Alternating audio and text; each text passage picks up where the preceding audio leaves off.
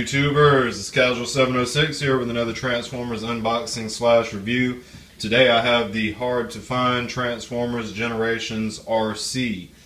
Now Arcee looks like her counterpart from the 1985, I believe, Transformers the movie cartoon. This is for the Thrilling 30s line Transformers Generations. As mentioned, these are pretty hard to find, I believe. At least in retail, they're hard to find. Most people are having to order them online.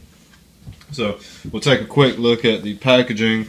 We noticed that she comes packaged with a comic book back here. It has some really badass artwork of her with holding her pistol and smoke coming off, and she has a really menacing look on her face. And we see she's packaged here with her weapons. I believe she can use these as either swords or as guns. She's got her hand pistol, and she has the small blaster. It really looks very similar to the one that she kind of had in the cartoon movie back in the day.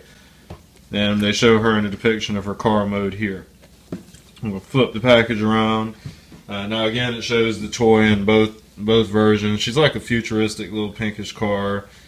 She's got her sword / gun things on the side, and they show her here holding one as a rifle, and there's her pistol. She has a bio right here in the top left corner. The bio reads, Arcee is one of the most dangerous Autobots. Despite her comparatively small size, she believes the Decepticons must be stopped at all costs. That belief, combined with her combat training, makes her a pure warrior, a hunter who mixes speed and sudden action to strike Decepticon targets whenever she can. She also has her listings of strength, intelligence, speed, endurance, rank, courage, fire blast, and so we'll go ahead and open the package so we can get a closer look at the toy itself. So we'll slide her comic out and let you just take a peek at the comic. I'm not going to open this and fan through the pages for you guys to read it. If you want to read the comic, buy the toy. Absolutely nothing on the back of the comic whatsoever other than the authentic Hasbro and IDW logo. Stand the figure up here so we can get a better look at it.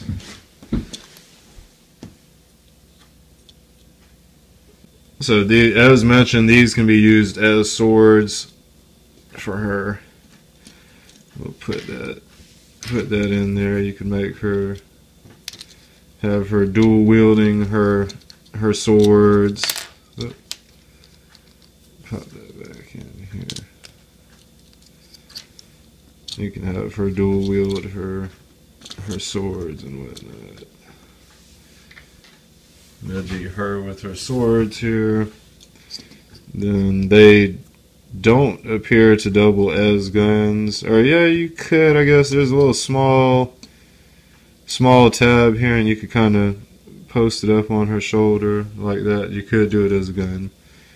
Now see, she's got some tabs on her arms here, so you could peg them in like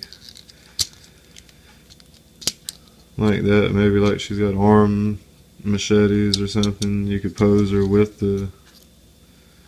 her gun and the little sidearm sword like that, I guess. So, and the gun works in either hand. So it's like that. The one I'm going to have her, and it looks like those also can tab into her arm. There's all kind of little weapon options with this. You can peg it into the side of her arm here, so it's a side arm. Her leg, it looks like you can peg it in, so it's like she's got a gun. Like she's got a gun holster here carrying the gun on the side. Looks like you're going to be able to do the same thing with the other side and with her pistol, so she could have those and be carrying the swords too. That gun will also tab into the side here. There's like a ton of there's a ton of options to plug her weapons into. Weapons aside, we're going to look at the figure and go through the transformation. So she does have quite a bit of posability here. Her head has 360 degrees of motion. The shoulders here, you can come up quite a ways with them. They can also swivel around 360 degrees. The bicep region looks like it does also have 360 degrees of motion, and of course we have an elbow with the figure, so we can bend her elbow up. The legs, there's not going to be a lot of lift this way. That's about as far as you're going to get it out, because her thighs are so big that it won't push past her waist section.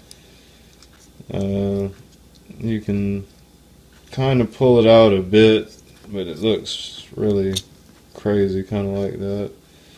Now her knee section does have 360 degrees of motion, and she's also got the knee there. And you can lift her leg forward, but you can't go sideways very much. So you can get quite a few poses out of it. You could get some karate kicks and stuff if she's properly stanced. And then her foot section here, there's a little bit of swivel with that, so you can get some kind of poses out of it. She has a little heel spur there to better support weight. The only thing that was kind of bad about the figure was the backpack. You do get the backpack with her. It's like she's carrying the hood of the car on the back of her. So, yeah. And then the back there. That's the only bad part about it. She kind of had that backpacky kind of vibe going on in the cartoon movie, though. So I'm not terribly hurt about that. I guess it's okay. I think they did pretty good. It looks very accurate to the cartoon movie. It's a pretty awesome figure. Now she, of course, comes packaged with instructions. I'm going to go ahead and fan those by the camera for you to take a look at. The instructions are just going to tell you how to turn her into her car mode. So these are actually like that. So that's the front of that. She's going to be like 10 steps to get to her car mode, it looks like. And then on the back, they show you how to go from the car back to the robot mode in the 10 steps. Not much to these instructions. I'm just going to go ahead and put them off to the side. So to get her into her vehicle mode, looks like the first thing that we do is that her heel spurs here are going to fold up like this. So we just fold them up, both of them the same way. We get them flushed with the back of the calf there. Then the hood section should kind of let go here.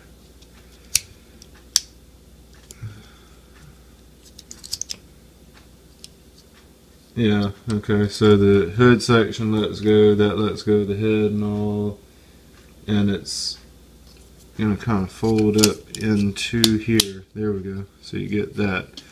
Now this, that's her little abdomen section, that's going to fold under, back over her head. Then with her hands out facing down towards her hip section, then so I guess the legs just kind of pull out, swivel around up to the front of the vehicle like that, I guess. And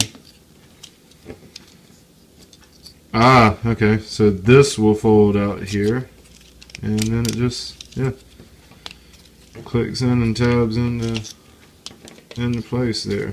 Yeah, and the legs just fold forward, the arms just kind of tuck up under here. I do see where they could kind of grab, maybe, but there you go, two little small tabs, just kind of grab them, and that gets it all together there. So that's what you end up with as far as the car mode. I must say this is a lot smaller than I was thinking. There's not a lot of weight to this at all. This feels like some of the Legends figures are heavier than this, but it does look pretty cool. It does look like the cartoon movie version pretty well. So that's what you get there for Transformers Generations Arcee. So I'm going to close this one up. I want to thank you guys for tuning in to another Transformers unboxing / review. Be sure to rate, comment, and subscribe, and stay tuned to my channel for more Transformer unboxings in the near future. Thanks again for the view, guys. I'm out.